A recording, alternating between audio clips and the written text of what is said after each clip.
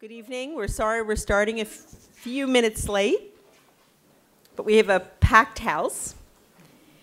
Tonight, I am honored to welcome Ambassador Ken Taylor and his wife, Dr. Patricia Taylor, as well as my very dear friend, Canadian Senator Pamela Wallin. As you all know, Ken is the former Canadian ambassador to Iran, who together with his wife, Pat, bravely sheltered and helped to engineer the rescue of 6 Americans during the 1979 hostage crisis. Ken has a long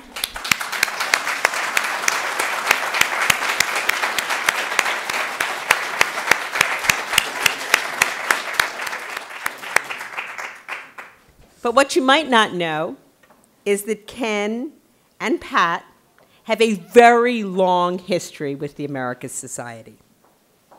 Ken was actively served as a director of on the board of the Americas Society for many years after joining in 1985, and Pat, as his wife, was also extremely involved with the Americas Society. And of course, Pamela has been involved with us, arriving as Consul General in Canada, from Canada in New York, and has worked closely with the organizations as a senior advisor at different points. I also want to give a very special welcome to Ambassador Guillermo Richinski, Permanent Representative of Canada to the United Nations, and of course to our friend John Prato, Consul General of Canada in New York.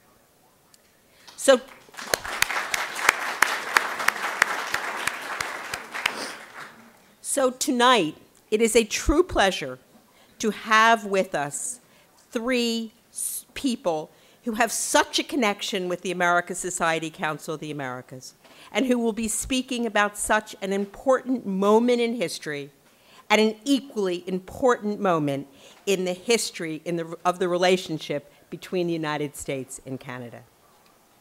So, Ken, Pat, Pamela, you can see that there is enormous interest in tonight's program here in New York. I don't think, or there are just a few empty seats in the house, and we have people standing that can sit in those empty seats if they'd like. But we are also being joined by an even larger audience from around the world via our live webcast. So, I want to give a very warm welcome to everyone turning in online. And I want to thank our global webcast sponsor, Telefonica.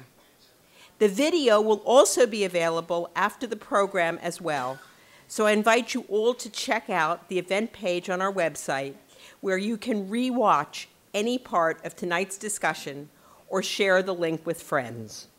Now it is my pleasure to pass the microphone to Consul General Prato, who will make a few comments before Pamela begins tonight's conversation. Again, thank you so much for joining us, and welcome to the Council of the Americas, Americas Society.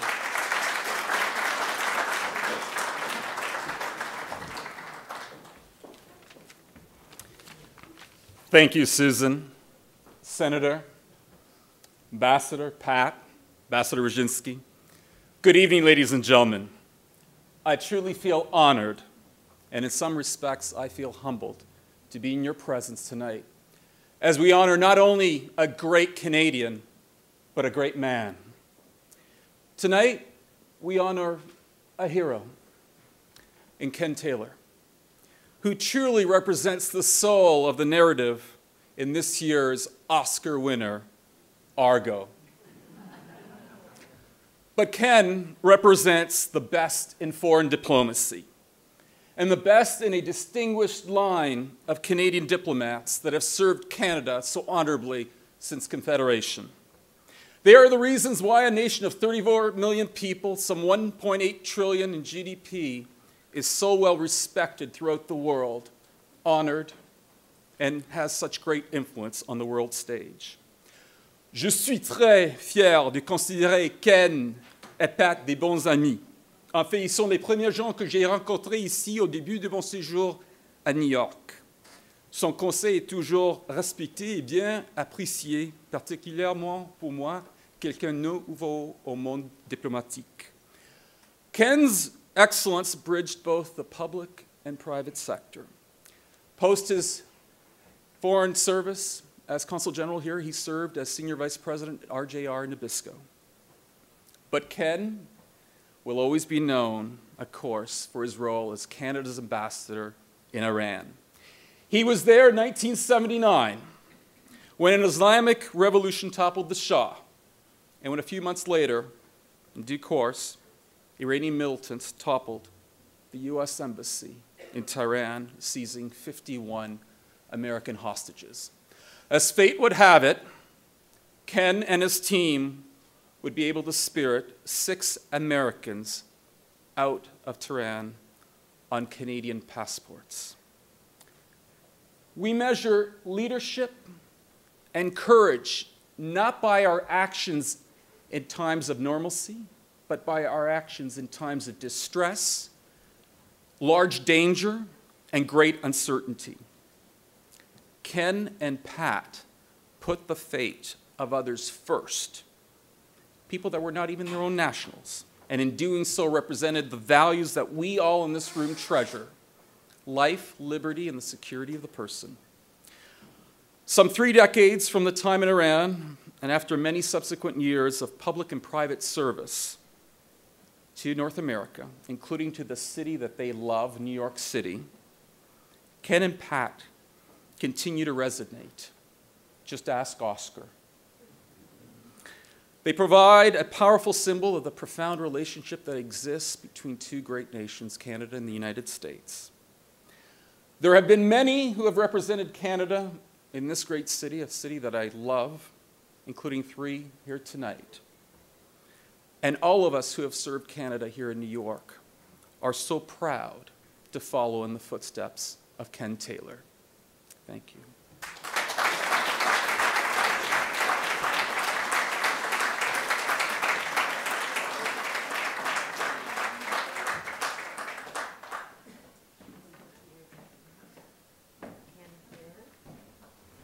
I think my microphone might be on, so I will walk and talk at the same time. Thank you very much, Susan, and thank you very much, John. It is indeed an honor. I know when I came here to New York as Consul General, I ended up on an annual basis going to a half a dozen or a dozen events celebrating Ken Taylor. The memory of his actions remained very firm, very large in people's memories, and it was nice for us to be able to celebrate that and to live in your reflected glory, I think, in that sense. Thank God the Oscars have now allowed us to look at this issue again. When we decided to do this, I was talking with Susan and we said, any which way it goes on Oscar night, this will be good. But for Argo to win the best picture, I think says a lot about how we care about these issues. But I do want to preface our remarks tonight by saying, please remember that Argo is a movie. And tonight, what we're going to do is talk a little history. And I think that those stories might be a little different. It's hard to imagine this, you'll hear the phrases, the Canadian caper it's referred to, our man in Tehran. This is part of our culture. It's hard to imagine, Ken and Pat, you got there at that time in history. Iran was not a trouble spot. It was actually an exotic spot to go to. And you arrived without any concern for that. Set the stage a little for us. Well, at first, when I was growing up in Calgary, I intended to have nothing to do officially with Hollywood. However, my ambitions were somewhat more limited and modest. But again, Pamela, setting the stage in Tehran, it was a country that had aspirations. It had some similarities with Canada, a border with a superpower, right. Soviet Union, the US, one more amenable and friendly than the other. The Shah reflected, I think, he sensed a similarity between the 2 countries.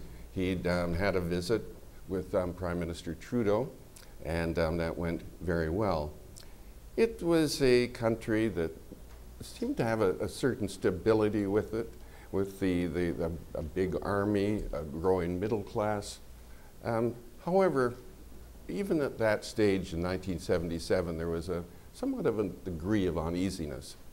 But looking back and thinking of conversations with journalists, Iranian themselves, I can't recall anyone who said 1979, 1980, everything is going to change. Yeah. But I arrived again as a diplomat, John, Gil, and what have you. When you arrive at a new post, you have great expectations. Your life is going to change. It's going to be glamorous, what have you. Whether or not there's a revolutionary that comes up in the end is a foregone conclusion. But Pat again arrived in Tehran with a different mandate, a different challenge than I did as a scientist. Well, Iran at that time was really on the brink of discovering all sorts of things. I worked at the Iranian Blood Transfusion Service and the Pasteur Institute, and they were really anxious for foreign input, for new ideas from different countries. In fact, at the Blood Transfusion Service, at least a third of the investigators there were foreign. But by the time we left, I was the only one. So it went through these stages, and then also most of my colleagues had had a lot of experience in different countries. Many of them had come to the United States. Some of them had spent time in England and Europe, and they were really anxious to proceed and to put their country in the forefront of scientific research. And you were also mother of the two of you parents. Douglas was there. Yes, our son Douglas came with us, and he went to the French Lycée. It's a wonderful system if you're in the diplomatic service, because children just continue, and it doesn't matter which country you're in, they can sort of just take up where they left off. So he was fine, and he enjoyed school, went there, and then the revolution started, or at least the troubles started, and the school closed. And after about 2 months, Douglas said, well, you know, Mum, although previously he didn't take much to schooling, but he did come to me and say, I really have to go to school somewhere because they're sitting at home. So as much as we love Mum and Dad, enough, enough already. Right. Well, it is hard to cast our minds back, and I think the movie helped us do that to a certain extent. Revolution breaks out. This small group escapes from the American embassy. There is nobody's got a BlackBerry or an iPhone. There's no Google. There's no Google search to find a map. There's no instant communication. So all of this actually had to happen, Ken, on the ground in real time, in many cases with face-to-face communication. When did you first sense all of this? Well, if I can, I don't mean to criticize the new communications era or Google or anybody else, but I think if we would have had the reach of communication we have now, I'd still be in Tehran. I mean, picture possibly this. as a hostage. Picture this unique situation. Your boss can't contact you. I mean, it's a worker's dream.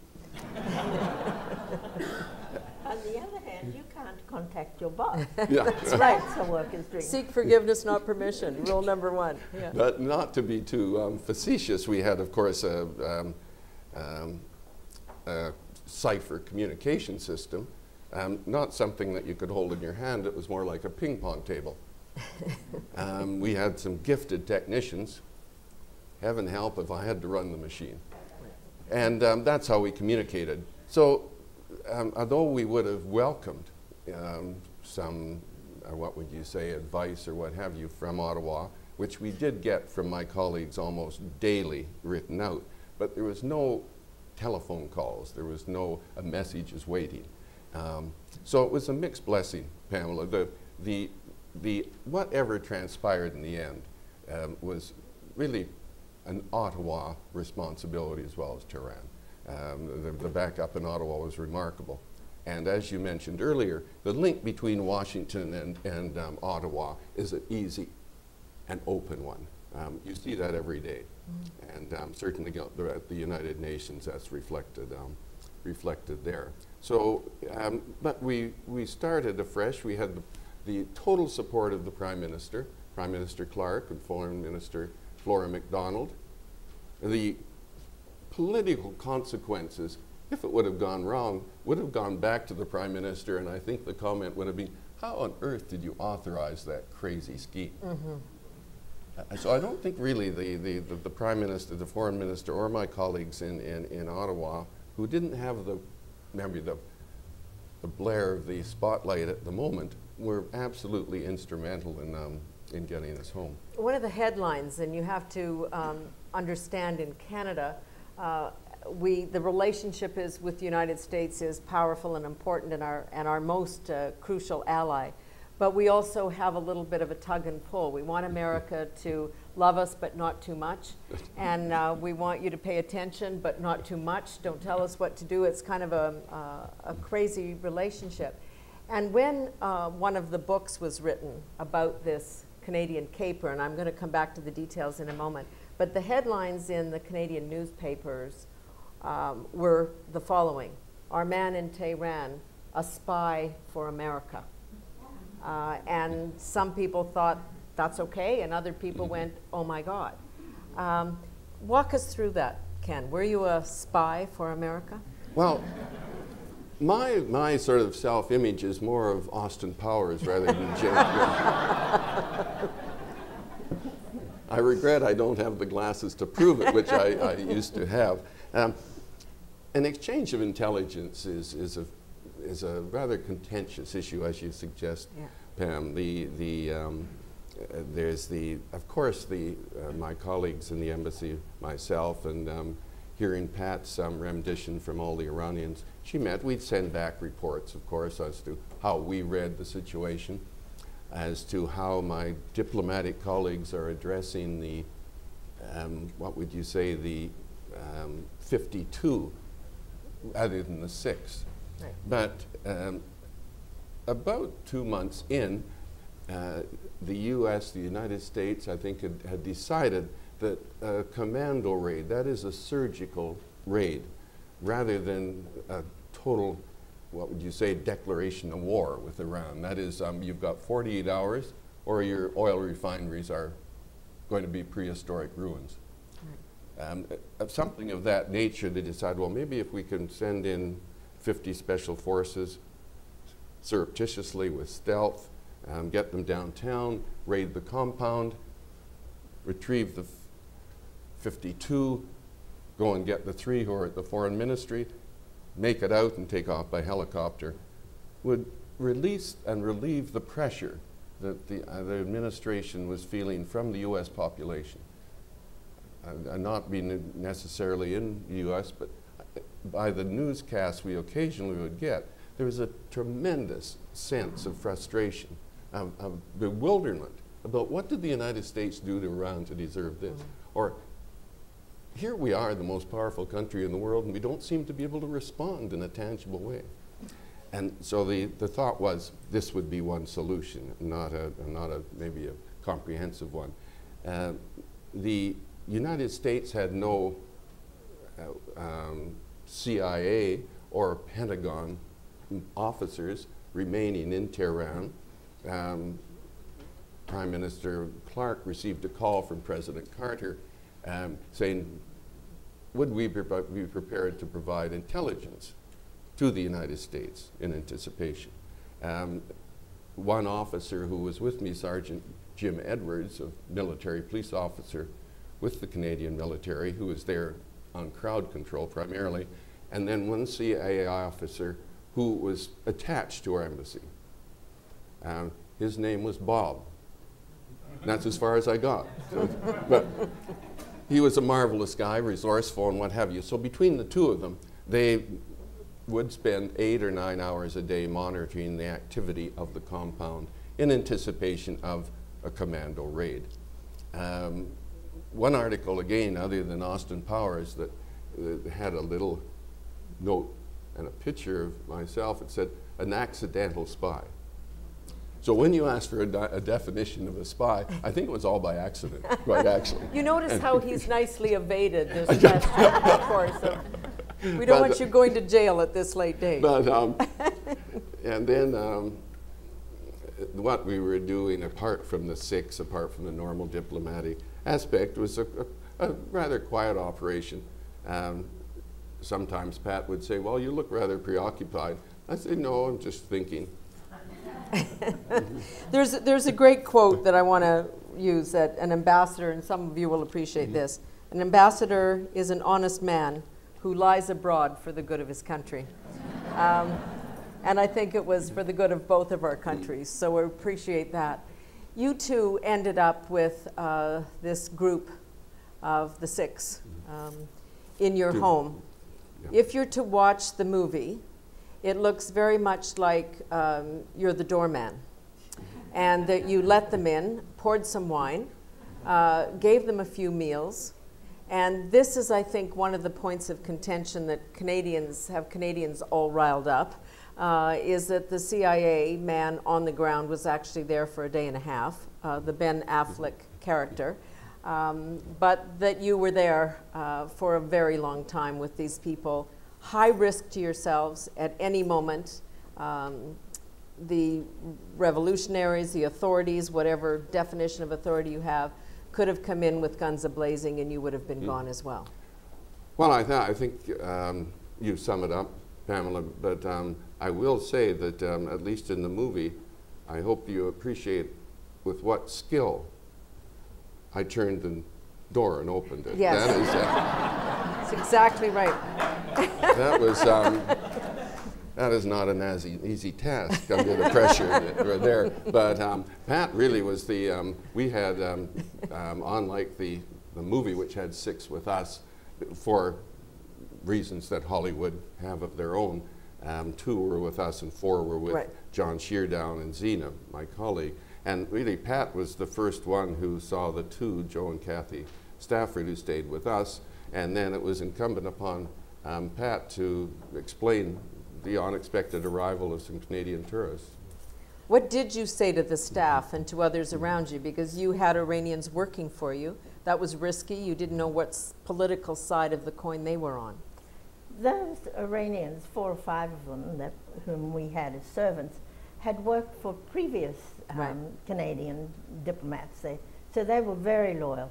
But they were curious because one of the servers came to me one day and said, "Madam, you told us they were interested in seeing our country, but they never go out." So it was a matter of looking him in the eye and telling him, well, they've been traveling quite a lot, so they're tired, they need to rest.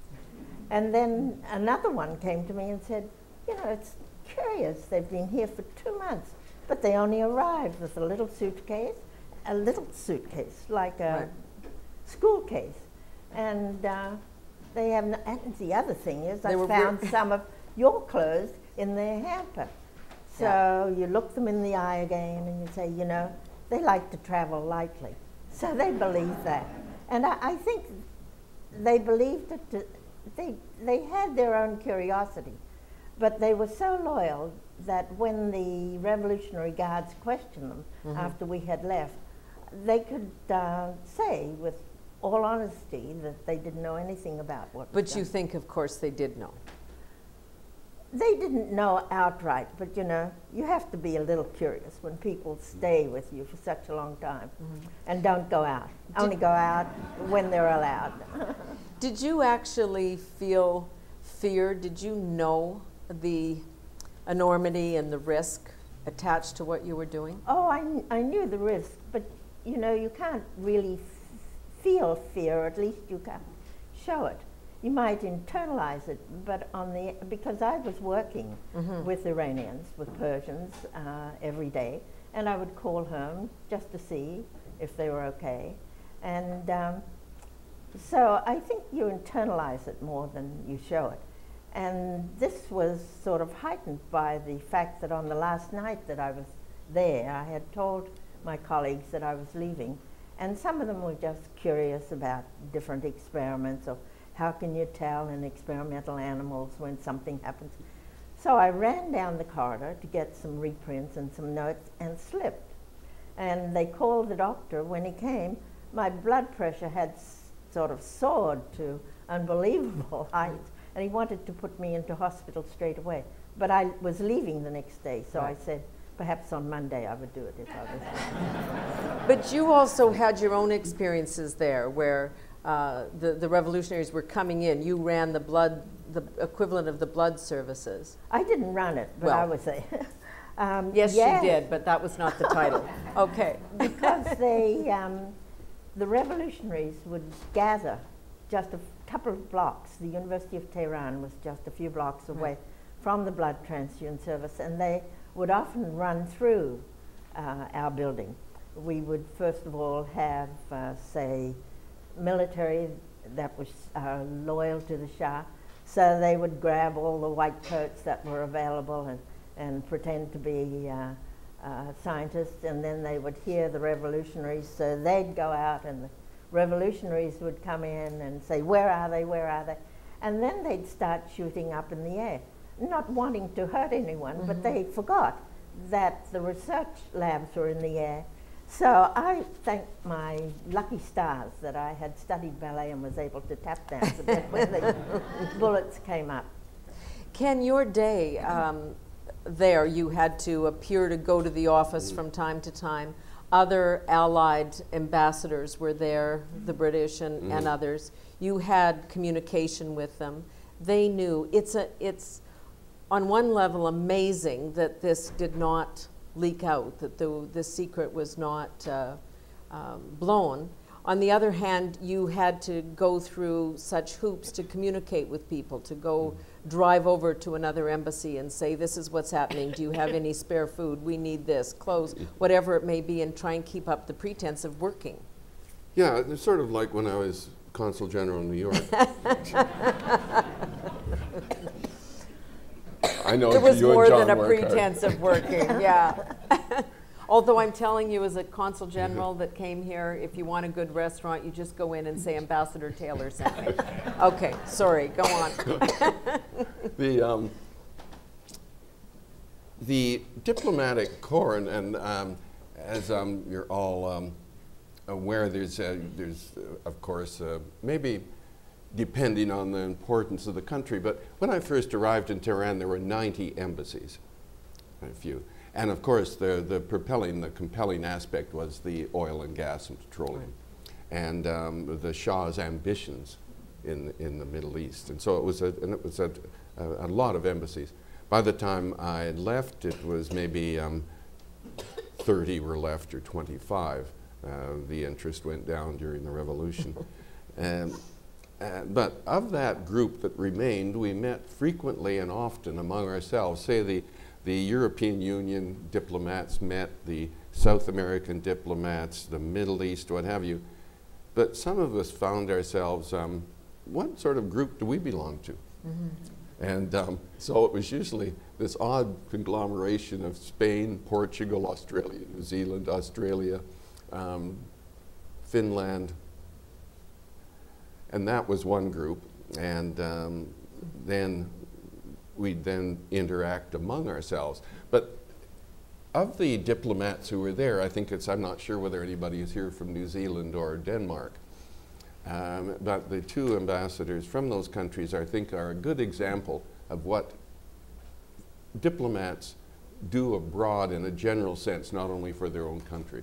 The two ambassadors gave remarkable assistance to those of us in the Canadian Embassy. And it was at a risk and a cost to themselves, potentially, because New Zealand had a huge market for lamb in Tehran, and Denmark had a huge market for dairy products. And I think their capital cities, maybe they were not as prone to support their ambassadors' help to us, but they did it whether they're Copenhagen or New Zealand knew it. And I think one example of a classic case of the New Zealand ambassador, for instance, Jean Peltier, you may remember from La Presse, pretty much had the story 2 months in. Discussions were held with the publisher of La Presse, with Ottawa, with Washington, and La Presse said they would not publish the story until the Canadians had seen the U.S. diplomats back.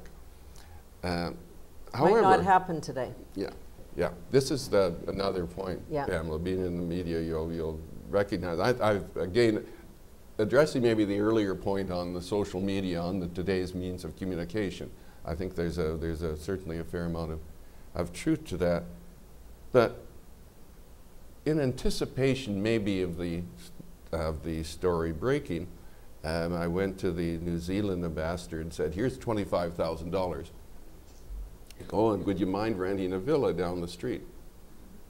And he said, "Sure." And the villas at that time in Tehran, the walls were 12 feet high and what have you. So what we had in mind is if the story broke and it'd take 20 minutes or some time for the Iranians to find out, read the whatever newspaper they're reading or whatever cranked up over the copyright, we could move the U.S. diplomats into the villa down the street.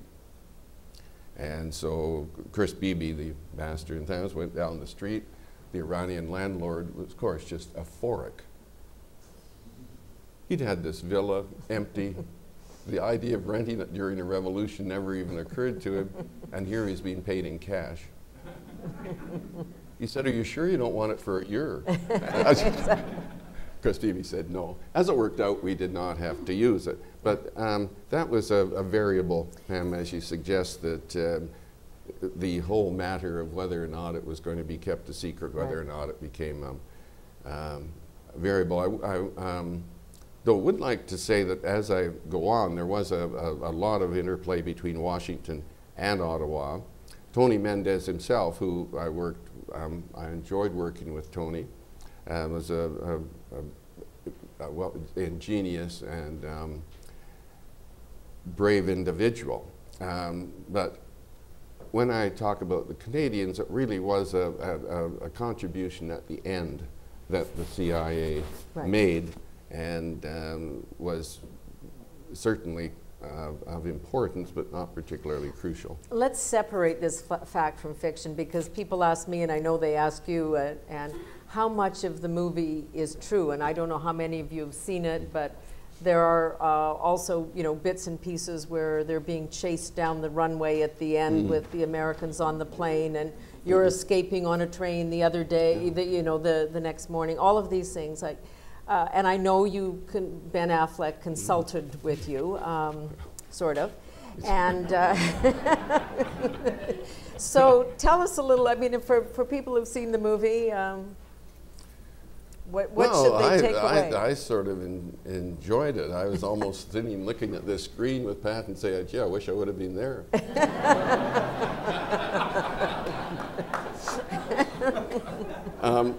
And then Pat sort of nudged me halfway through the movie and said, "Do we get out okay?" Did you?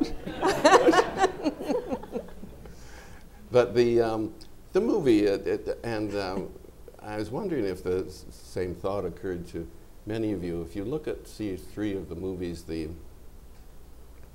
Lincoln, Zero Dark 30, and Argo, is each one of them, there was some, the press contested the issue of the veracity of Hollywood and whether or not a movie's for entertainment, whether or not a movie's for the historical record, or where does a movie sit? Right. And each one of you, I imagine, would have a different idea. But Pat, you have your thoughts on that. Well, I think movies are great as far as entertainment is concerned.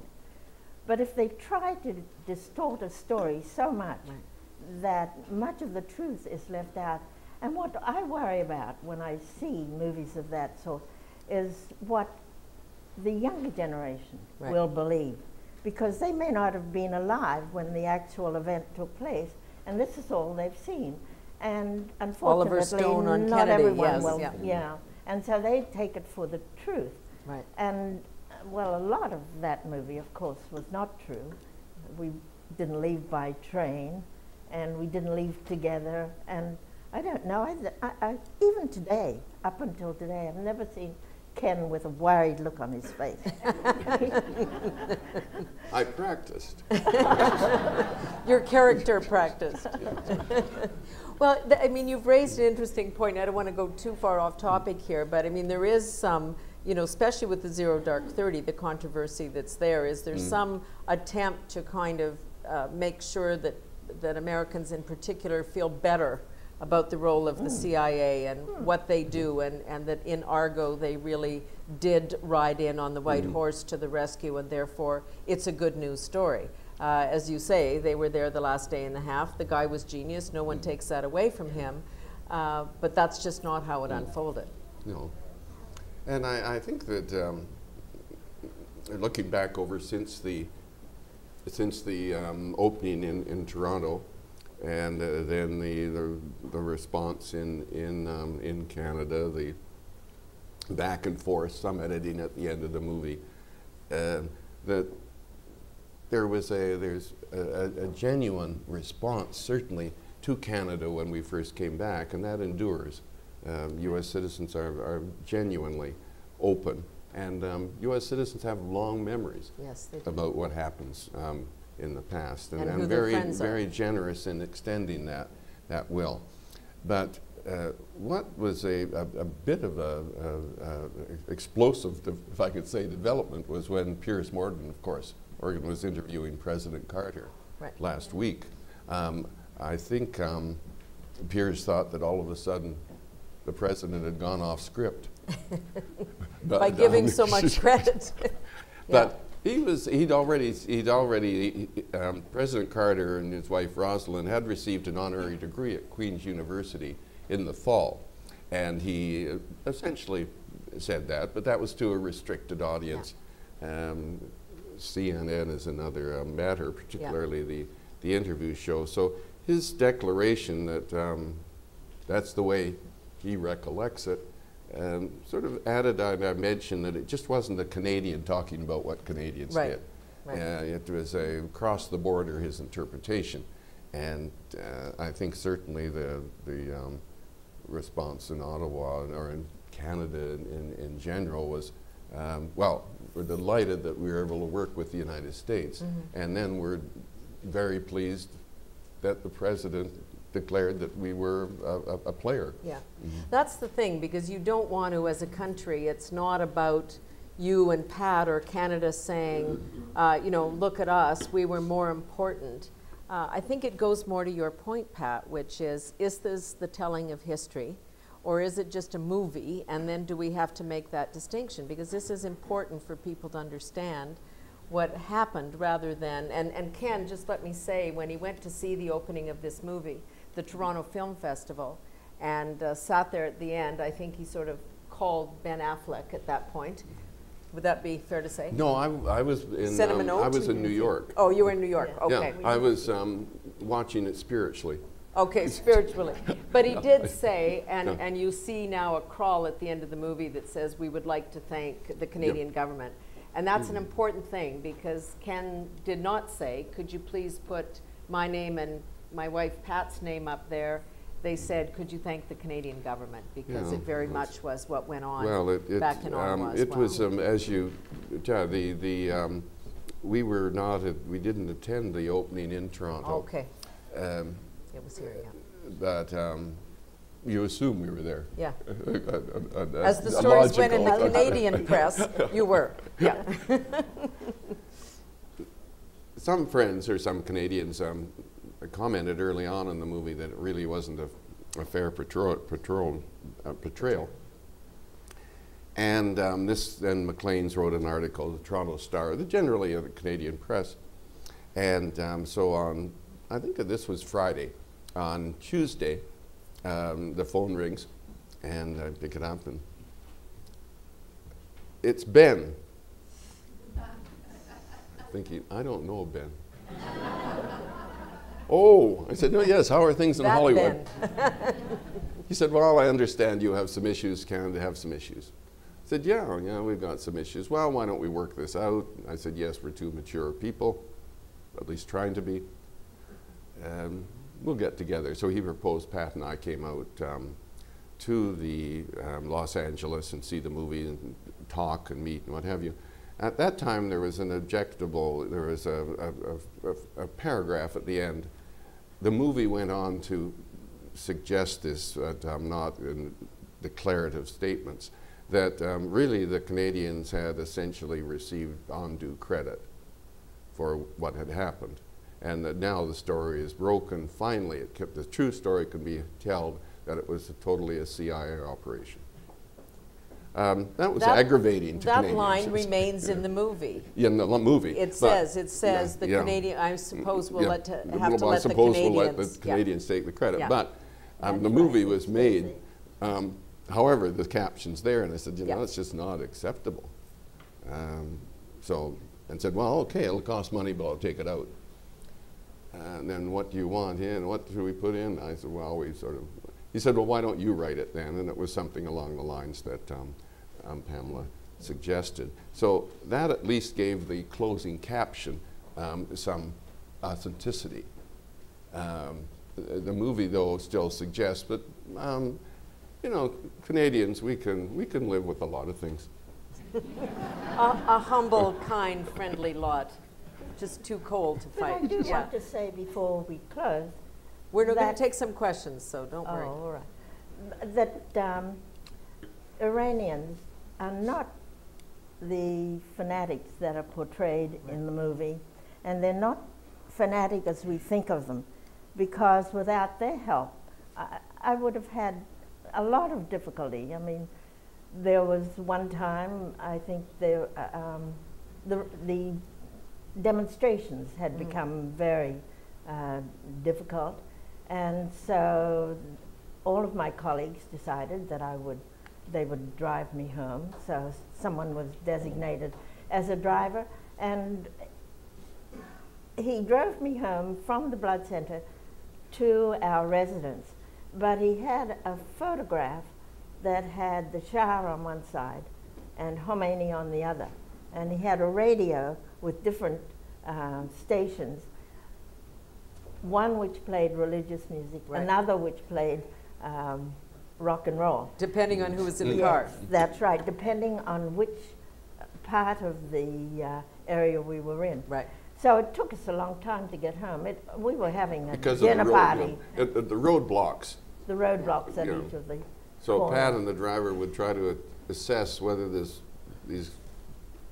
troops at the roadblock were pro or anti-Khomeini or Shah, and then Flip reverse the pictures. picture. That's right. I think you did it okay half the time. Oh, yeah. Well, I'm here. We've got a question here. Are you waiting? Is there someone? I want to get a few in. We started a bit late, so I'm sorry we've gone on here. But where are the microphones? There's one there, and is there and one right back there. So if you have any questions, just please put up your hand. And is there one here? Yes, go ahead. We'll start over there. Thank you. I was going to ask you, knowing what you know now, could you have seen what was coming to Iran then? No, I really missed it. I thought that one way or the other, the Shah would change around, maybe give the parliament a bit more influence, maybe bring in some other members of his family, maybe take some other members of his family out of business, generally speaking, and then with a 700,000 in the army, the military, that he could sustain it. So my guess was that probably he'd stumble along. It wasn't going to be the same. But however, it was, and that was sort of in a sense, maybe it helps alleviate the naivety, is when after Khomeini arrived, I spent some time with his advisors who were with him in Paris. And I sort of remarked, well, I guess it's taking a while to get used to forming a government, rather unorthodox government. And these were, a couple of them had got their PhDs in the US, but they were totally dedicated to Khomeini's future, what have you. They said, well, what did we know? We thought we'd be in Paris for 5 years. Yeah. We never thought the Shah's Yeah. government would collapse in that relatively short time. We were looking to the long plan. So he said, what happens? We get to Paris, and almost a year later, we're landing in Tehran. Right. So we're scrambling. But it was. So I they were think too. They were surprised. There's a too. question here, just right around the corner. Oh, you've got a microphone? No? Okay. Thank you for all that you've done. I have two questions. One, were any of your staff, your Iranian staff, harmed after you left? And secondly, you mentioned something here about not really understanding at that moment what was happening. Are there lessons learned from this regarding, for example, our problem in Benghazi, where we want to convince ourselves that things are going to be a certain way and they're not always that way? Thank you. Mm-hmm. Well, I think some of the staff were interrogated after we left, but I think not in a violent or malicious way. But they were questioned. But to the extent that they kept on working at our embassy when the Danish charge d'affaires came in to live in our residence, so there was a uncomfortable short time, I think, for them, but it was worked out okay. If there's any lessons to be drawn from this, I think the one aspect is that here 32 years later, similar things are happening. The Benghazi case is a particularly tragic one, but again, I think some of the questions that are going on in Washington with respect to the Senate are legitimate questions, but miss the point. The point being that unless you have a host government that's prepared or able to reinforce your own internal security, it may be a long night. There's only so much the Marines can do, particularly when they're under orders not to shoot. So the inevitability is tough in a country where you have a formative government, while Libya is the one case, or if you think of Egypt at the moment, it's a pretty precarious situation to be in the U.S. Embassy at the moment. Although you do have a military there that's distinct. Yes. from say even Tunisia. It's distinct from Libya, and Syria. Of course, I don't know if there's really any formal embassy presence left. That just raises a question on that point, because Canada shut down its presence in Iran, and you were critical of that. Yeah. I think unless there was a reason that Ottawa's decided not to disclose, I found the press release and the rationale behind it not necessarily persuasive or convincing. Not in terms of access, there's not much to the government, but if you look at Washington, if you take why are the lights on late at night in Tel Aviv or Berlin or Tokyo? It's because of the Iranian situation. Certainly Syria is a preoccupation at the moment. Certainly North Korea is. You've got trouble spots. Everyone here can pin out one. But at the same time, the enduring issue at the moment is Tehran. Now, that's where you should be. On the ground. On the ground, yeah. Okay, there was a question back there, I know. Yes, I think somewhere. Have you got the mic there? Sorry? Oh, it's here? Oh, it's here. Sorry, thank you. Go ahead. Salam, Mr. Ambassador. I'm one of the, I guess, few Iranians that are here. I wasn't going to see Argo if it wasn't because of you. And it was painful to watch the movie, because the movie started out with totally distorting history of Iran. It started out, and I would like to quote Dr. Mossadegh, the Prime Minister of Iran that was taken down by CIA, and he said, "If I sit silently, I have sinned." And I would like to say that Iran, before the revolution, it was the regime was pretty much like England. We had monarchy, and we had parliament, and we had a prime minister. So they started by saying that CIA took down the Prime Minister Mossadegh, but then the whole monarchy, which was 2,500 years, it was a display of ignorance that in less than a minute they wrapped it up by the Shah's wife taking bath in the milk and French food being sent to Iran in the Concorde.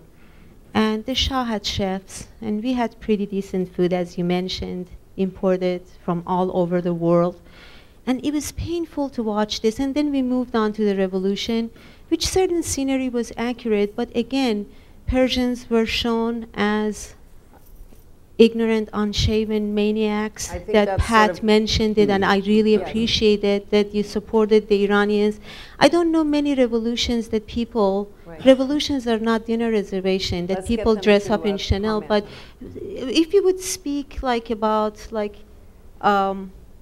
Iran a little bit, your experience of the Iranian people and your interactions with the I Iranians, think we started and off with that. I think that's and the Oscar, how you felt about Mrs. Obama personally presenting the Oscars. This is a new thing for me. I thought this was supposed to be, arts are supposed to be neutral, Olympics are supposed to be neutral. How you felt okay. about We'll that? get some comments from them. Thanks.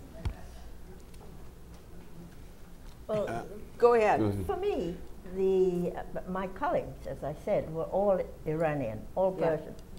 And on the last, I hadn't been paid for 6 months anywhere that I Yes. was working. But when I did tell the directors of both those institutions that I was leaving, they hurried and got me back pay in a check and handed to me. One of those checks I couldn't cash because the banks were closed. Right. But all of my colleagues who were in the locker room on that evening got together and all got out their purses and worked out how much money they had, and they gave me as much Iranian cash as they could for my check. And I don't know whether in the end they were able to cash that check or not. And then also, there was once when I received a threatening letter at work, and I told the director, and he immediately told my colleagues, and they were all running around the blood transfusion service trying to locate or trying to see if the letter might have been written internally. And they discovered it was, and they even discovered the typewriter on which it was written. And one of them came to me, the assistant director, and said, "Don't worry, this woman who owns this typewriter is very disgruntled. We've had trouble with her before, and nothing." She threatened to blow up the blood center and to harm Douglas and Ken, and so I got a little worried. Nothing did happen. They all were very protective of me and took me home each night. And Ken sent the letter, or copy of the letter, of course, to Ottawa, and they said, "You have to leave straight away," which I did, but I went back. Yeah, Pat left for 2 days. I said, "Did you leave, or did you tell them?" And then she went back to work. Yes. All right, I know there was, okay, where is the microphone? And I'm trying to get back in the room there too, and there's one over here, so. Do I need to And stand try up? and keep our questions short and we can get. Do I a need few to more stand in. up because of this? No, just go ahead, just. Okay. Yeah, quick. Maybe because I grew up as an oil company brat living overseas, but my relationship and connection to what I like to call Persia, Iran, goes back to the 70s when a certain ambassador from Iran to Venezuela was a family friend, to going to University of Massachusetts when one of my housemates or roommates was from Persia, living in England, couldn't go home because of what was happening there, because they were guaranteeing her back in school, to going to graduate school in England that educated a number of people from Iran. My question to you is, in watching what I have watched because of my connections, where do you see Iran going in 1 year, 5 years, 10 years, in relationship to the rest of the world, let alone in relationship to the other Middle East countries? That's it. Get out your crystal ball. Well, I think to some extent the revolution is still going on. It's an experiment going on. Here you have a quasi-democracy with the theological state. And the world doesn't know really whether that's workable. You have a supreme leader who is not elected, but yet is the supreme leader. You have a parliament that is elected, but at the same time only select people can run for office. So I think you can say it's in an early stage I think the Iranians want some justice. I think particularly young Iranians want a country who take pride in, where they have some dignity, what have you. So I think that it's a lot to expect. And maybe in terms of Iranian history, 3,000 years, 34 years isn't much. But are we right to be scared to death of them having nuclear? I think now, the aspect of the bomb is not something which the Ayatollah started. The Shah had ambitions, peaceful for that, but yet at the same time introducing Iran into the modern age. Their historic pride, but let's enter the 20th and 21st century. When the revolution, when Khomeini came, they suspended the program. But then people thought, well, maybe this is something we want to perpetuate. So now you have a sense, I think, of Iran feeling that they have a right to say that they're going to develop it for peaceful purposes. The world is skeptical. And then when you're looking at, I think for the first time since maybe, remember Dr. Strangelove, remember On the Beach, remember that time when children were under their school desks. I think you're going to come into a situation now where with North Korea and where with Iran not necessarily having a bomb nor stating that they do not want a bomb, that you're going to have another concern, not panic, but a realization that this is precarious times, which oftentimes brings it back to a dilemma, and it's your own choice. Would you prefer to let Iran have that capability and see how it works out? Or would you decide to try to, through a raid, a serious bombing commitment, what have you, to destroy their capacity, at least in the short term? Which would be worse? And I think there has to be a level of thinking, well, and this is it's beginning to permeate Washington, but not persuasively, say that what about, there are now 9 countries with that capability. What about if Iran had that capability? Or do we want to, if it comes close to that, or do we want to, my own sort of sense is that a raid would be catastrophic. We have just a couple of minutes, and I know where is the microphone back there? Sorry. Just if you can grab one there, and we have a lady here. I'm going to ask you to put your question, and then we'll get answers because we're trying to wrap it up. Who's got the microphone? Sorry, go ahead. Ambassador, after you left, where you and your wife were able to leave Tehran, at some point your participation in the events became public knowledge. What have you heard or since then from official sources in the Iranian government, their reactions? Have you had interactions with Iranians, government officials or diplomats in the years since who've referred to your role in these events? Okay, we'll get to that, and then if you just pose your question, sure. And then we'll, yeah. Thank you. Ambassador, you're in the unique position to have been a diplomat in Iran, both prior to the revolution and after the revolution, and you spent time with both types of governments, and you know the Iranian people. If there was one insight you could give the current administration, U.S. administration, to break the impasse that currently exists, what would that be? Well, and then just work in this other, yes. Did you have any ongoing connection? No, I have not had any sort of give or take, formal or otherwise, with Iranian officials.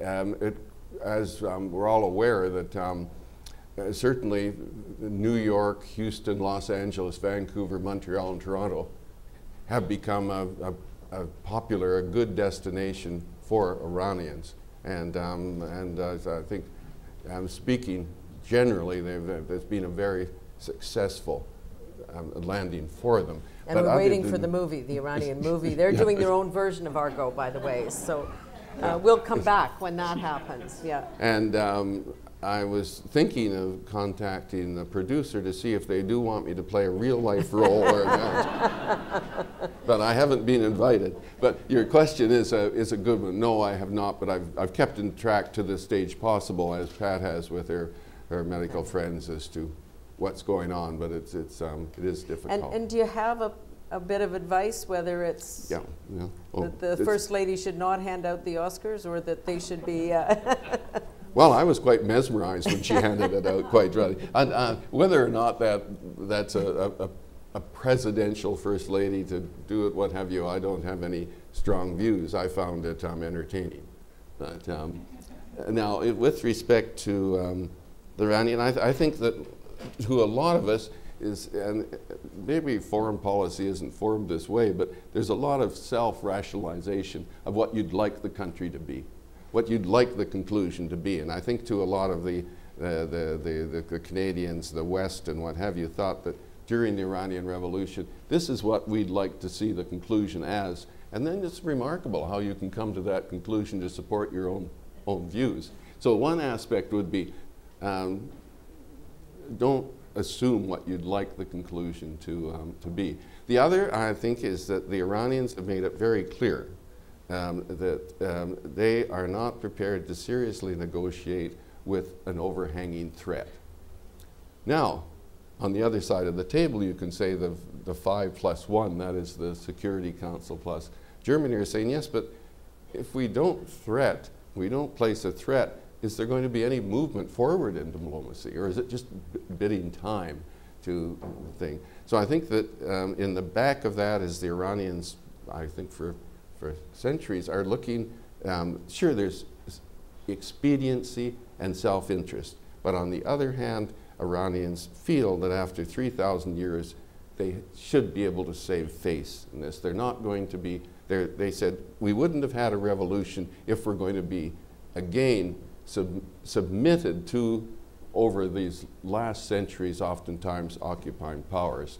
So you've got a delicate diplomatic balance between toughening the sanctions, making the Iranians more defiant, or withdrawing the threat and then embracing them in terms of a negotiation.